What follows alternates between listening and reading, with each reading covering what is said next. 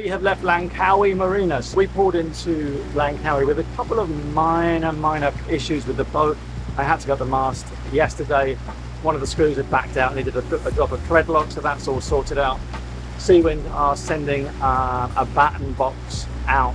The mast is obviously a piece of aluminium tubing, and to the mast is screwed, it's tapped and screwed, the mast track, and the mast track is where the batten cars go up, and it allows your mainsail to come and go and come and go.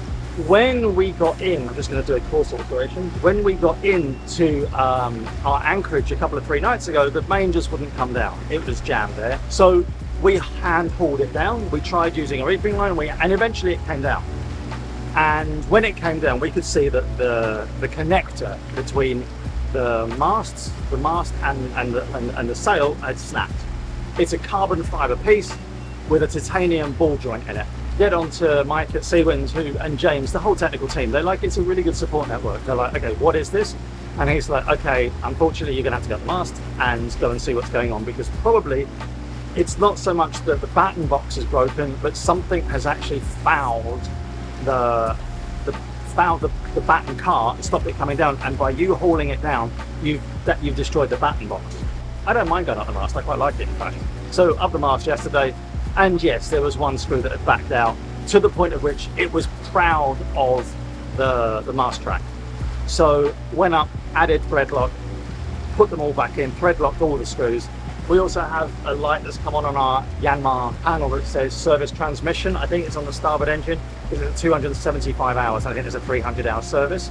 Anyway, onward. I'm sweating like an absolute beer. I am actually dripping in sweat, and I'm not a sweaty person. And I'm like, I can feel it like literally dripping down my arms.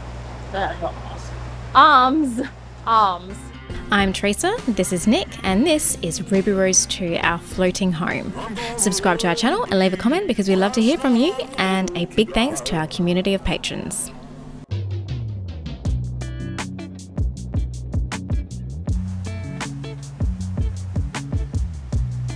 Goodbye, Langkawi.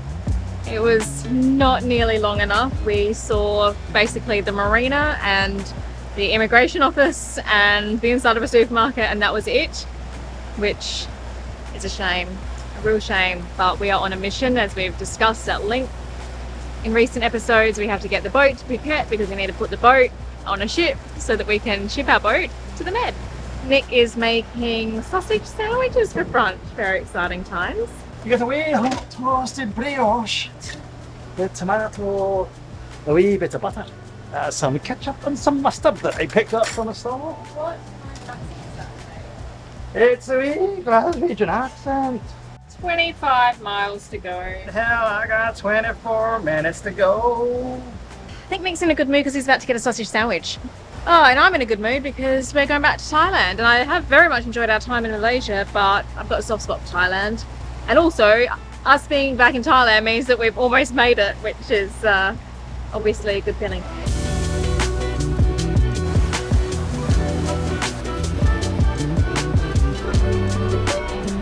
Turn the pump on. Why have I got no water coming up? Upstairs. I need to get in here. Yeah. And hold this bowl here. Right. Are you going to get out? Yeah. Okay. There's water coming out. There's water coming out. The dribble.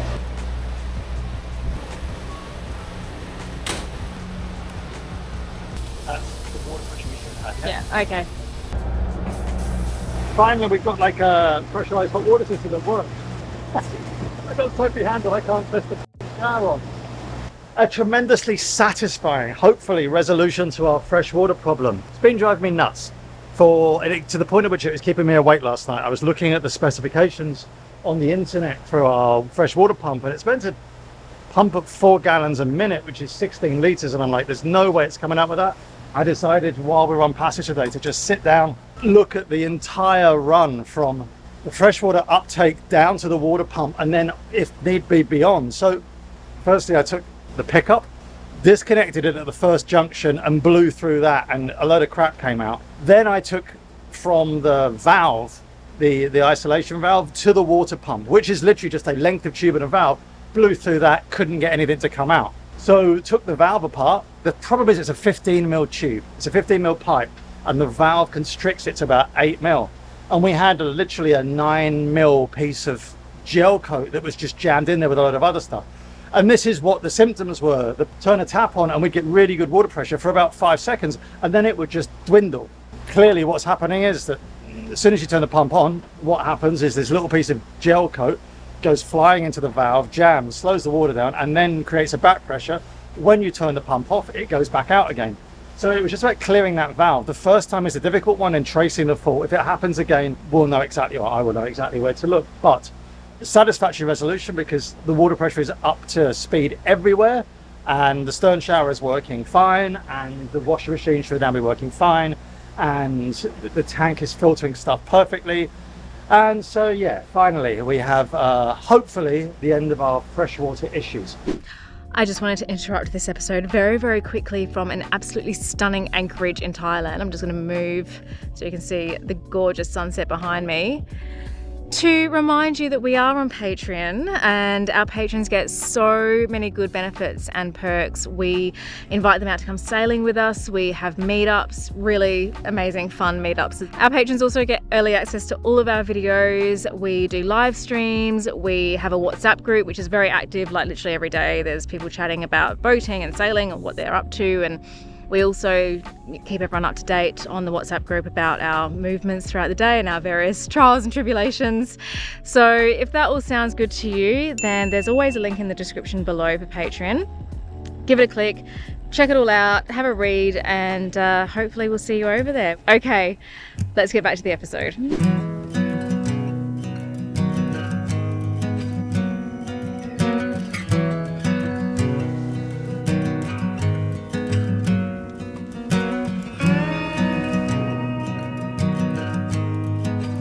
So, Thailand again. Looking forward to be back in Thailand. I love Malaysia. I like Thailand. There's an anchoring field there, so yeah. No mistaking where we're meant to go then. Yeah, my Bunnings hat. Had to lose it. Might actually find some other cruises, Nick. Haven't found many other cruises this whole time we've been here. All right, we're just circling, trying to find somewhere to anchor. It's a couple of boats on mooring buoys, like this one behind us. So we're just trying to find somewhere that has like decent depth and no bommies on the bottom. I didn't film any of that. Sometimes it's just, there's just too much going on and you're like, I just can't add another element, i.e. running around with a camera, into this situation because it's already like at the brink of what I can handle mentally. We must have done about 4 laps around this anchorage. It is a tough anchorage, and we were lulled into a full sense of security because there's so many boats at anchor here. We're like, oh, this is where everyone is, it'll be fine. We just went around and around and around in circles. We tried to anchor. Nick dove on the anchor and he just like jumped in the water and was like, straight away there are just coral bommies everywhere here. So we got nervous and we just raised the anchor straight away because we're like, what if we swing in the night, which we're supposed to do, and our chain gets wrapped around a bommy. I mean, you don't want to damage the coral, but also we don't want to like get stuck with our chain wrapped around a bommy. And also we're quite close to another boat. So anyway, we were getting a bit stressed, weren't we, Nicholas? The problem is that we have so little faith in our anchor that we're really jumpy about anchoring, and we need like perfect conditions. We need the perfect, oh Dave, watch out. We need the perfect holding, and this is like deep shelving, like quickly shelving, coral bommies everywhere. Yeah, we're just like very jumpy about our anchor dragging after that one time. But since we've arrived, no less than 3 boats have come and anchored in this anchorage. So just come and fucking anchor down and they're away like what? I know. Look at this stuff. They just make it look so easy. I don't know why we get so stressed about it. Maybe we should just like chill out a little bit. That's the secret to good anchoring, just to be more chill. So look, these guys have just arrived. Meanwhile, we were circling for like a solid, I want to say at least 45 minutes. Oh well, at least we give the anchorage a bit of entertainment. It is actually so beautiful here, isn't it? It is, yeah. We'll just sit here and decompress for a while. I don't know about you, but I could do with a little sundowner. It is a beautiful, beautiful evening here in Koh Lipe. I don't even think that we've talked about where we are. We're in Koh Lipe. Anyway, yeah, so we're going to go and have a little celebratory drink. First night back in Thailand. Very exciting times. Oh, it's good grief. They look really nice. Pretty deep, I think, Nick. Just go slowly, yeah? All right, slow down, slow down, slow down, slow down. All right, let's find some beer. Where do we go? Cheers. Oh, how lucky are we that this is our view every evening, although tonight is particularly spectacular.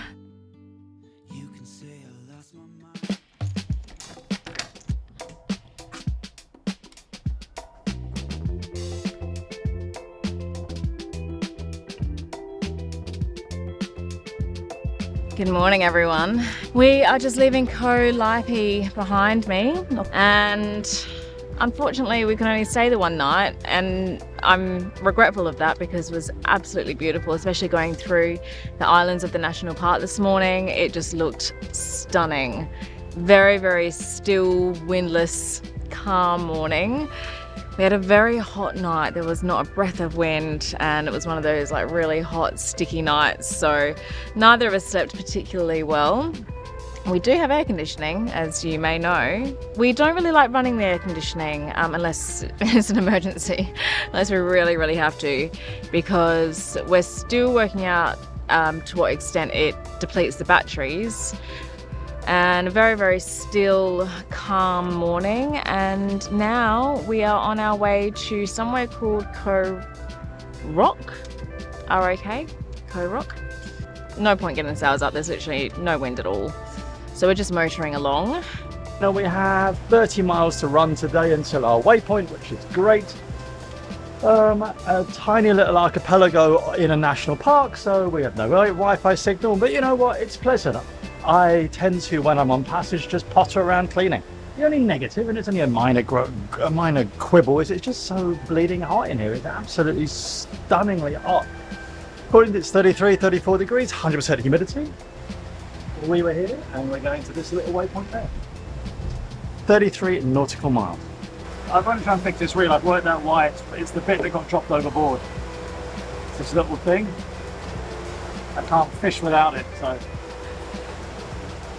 This bit that goes in there. Yeah, so I need to fashion something with what I have on board. Only 9.5 miles to go.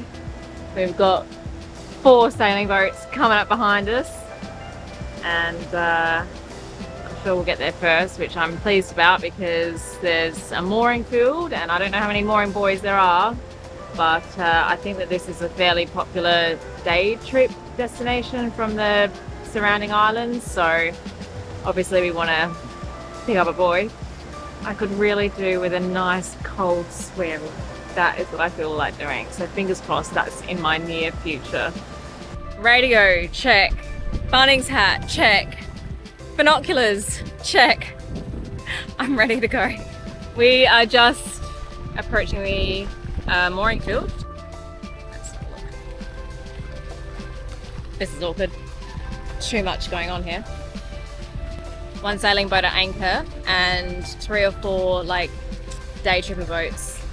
So hopefully there's a mooring left for us and the several boats behind us who are also coming into this anchorage.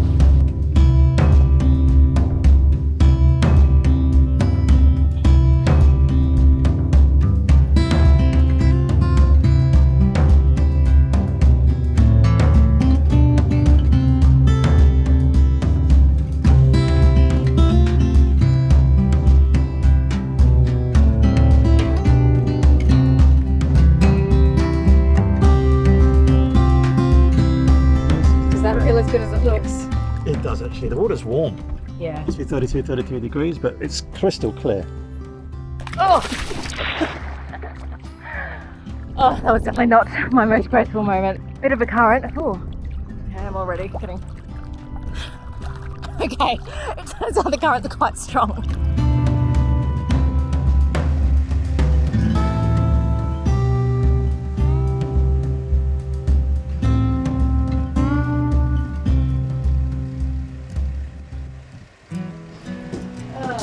What a day. What a week, what a month. Cheers. Cheers. Yeah, what an amazing location. And have you noticed, Nick, that There are no monohulls in this bay or in this anchorage at all. There's about 10 boats and they're all catamarans, which I don't think I've ever seen before. It is beautiful. Yeah. Cheers. Cheers. Anyway, I hope you guys enjoyed this episode. I am. I am. I am. I'm enjoying them immensely. But as I've been saying, you know, enjoy these episodes of us sailing around Asia while you can, because soon we are going to be in the Med, and that's why we're in such a mad rush, because we've got a ship to catch.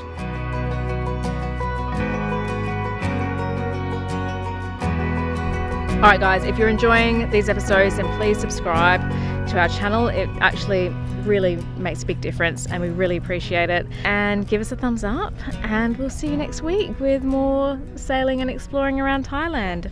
Take care. Bye.